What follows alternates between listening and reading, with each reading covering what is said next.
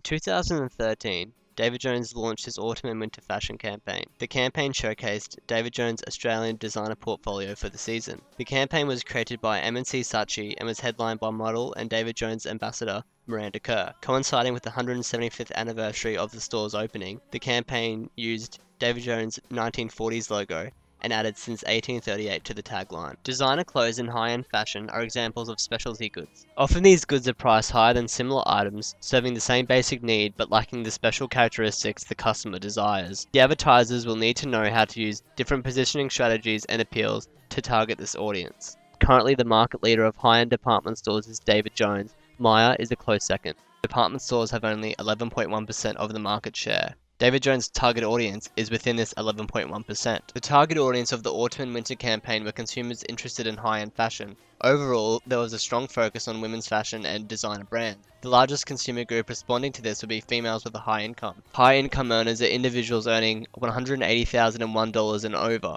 These people are likely to have sufficient disposable income to afford luxury goods. Designer clothes are expensive goods, so the targeted individual would be a high-income earner or a member of a high-income family with enough disposable income to afford luxuries.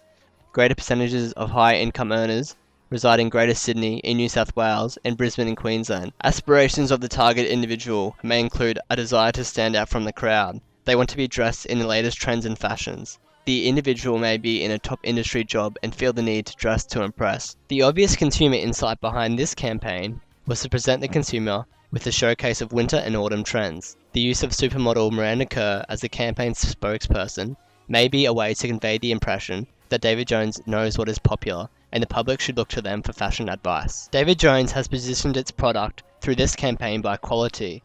The use of the international supermodel Miranda Kerr to model the clothes reflects the image of high quality. The evident advertising objectives in this David Jones campaigns are as follows. To measure the first objective, marketers compare investment options on the return of investment. Brand awareness can be measured by social media interaction, impressions, and reach and frequency. The broad campaign idea was the celebration of the 175th anniversary of David Jones and highlighting its history with runway trends.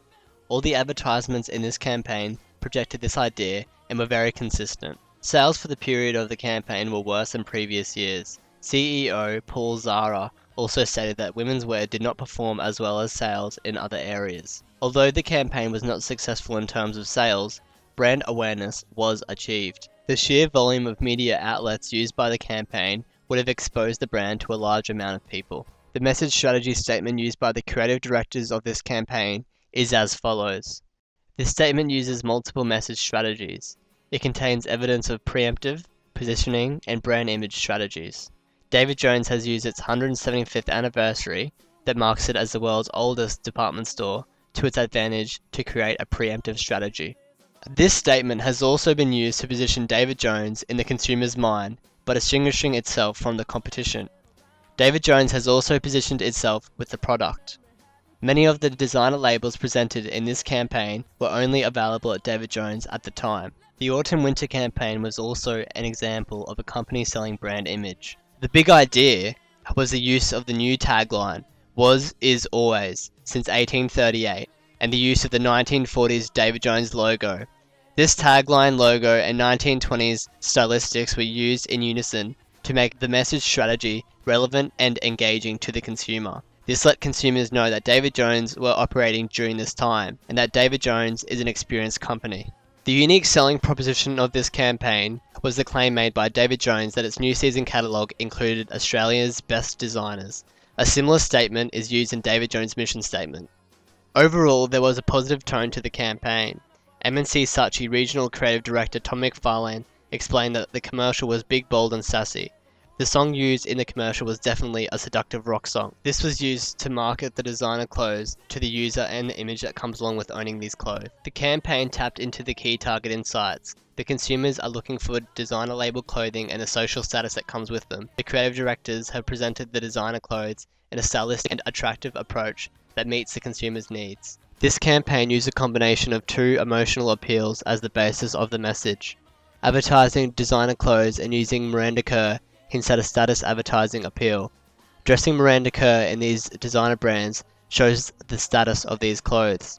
The 175th anniversary was the nostalgia appeal. This appeal targeted the consumer's feelings about the brand. These appeals have been executed by a celebrity endorsement execution technique. The decision to use fashion ambassador Miranda Kerr as the endorser of the product was made because celebrities have influence over consumers. One recommendation would be to consider the use of one message strategy.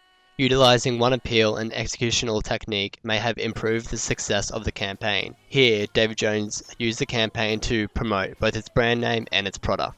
Perhaps two messages in this campaign affected the consumer ability to process a central message. It did not affect any attitudes. This campaign used a combination of digital and traditional media.